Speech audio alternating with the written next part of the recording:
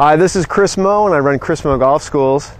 And we got the U.S. Open coming up, and one of the most important parts of that tournament is going to be the ability for players to make those clutch putts from 5 and 6 feet.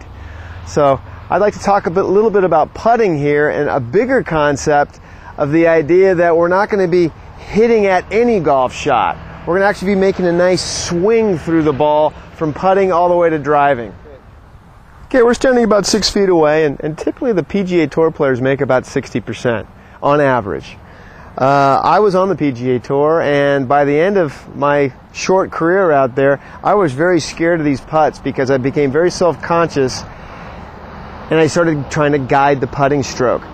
The lesson I want you to learn from this, the putting stroke is an uninterrupted swing. So make some good practice swings without the ball and see if you can't match that feeling with the golf ball. Okay, so Mark Fable's going to come in here, and he's going to be assisting me with really helping me make an uninterrupted swing, and you'll see how. I'm just going to set up to the golf ball, and he's going to put his finger on there, and he's going to either take the ball away or leave it. And what you're going to start feeling is if you make a nice pass, you can feel it, and when there's a kind of a anticipation of the hit, then what's going to happen, I want you to be able to feel this, because this lesson is what I want you to be able to do the same thing, at least the same idea with your other clubs. Of course, it might be a little bit more dangerous if you're doing that with a longer club.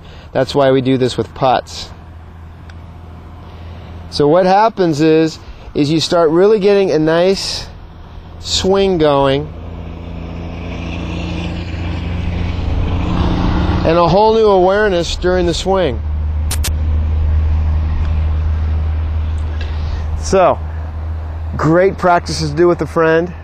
I think it'll really help you with the idea of swinging through the ball uninterruptedly instead of having a little anticipation. So good luck with that. I think you'll have some fun with it, and I think you'll start making more short putts.